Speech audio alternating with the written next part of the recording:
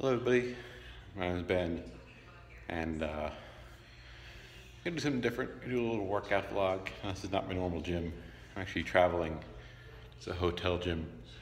See, you got some dumbbells. They go up to 50 pounds. It's not too bad.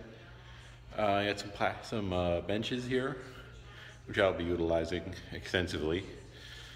And I turn this way, and there's ellipticals, a couple treadmills, I guess another elliptical maybe? I don't know. I don't do cardio, so I don't know what that is. And there's a rower. I may use that, I don't know.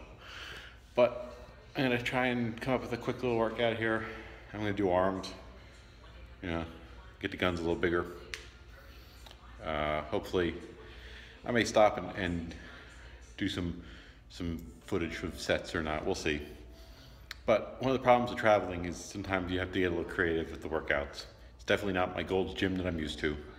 Not a single barbell to be seen, which is very unfortunate. I do love barbells and I love squatting, and can't really do that when there's no plates or bars. Or just a rack to put them up on. But I'm gonna get going here. Maybe do some sets here and there. If not, you guys that like to travel, you probably know my pain. Leave some, if I don't put any workout footage after this, just leave some comments down below. What do you do in this situation when you don't have much to train with, but you're on the road and you still want to get a good workout in? Until next time, if there's no workout footage, until next time,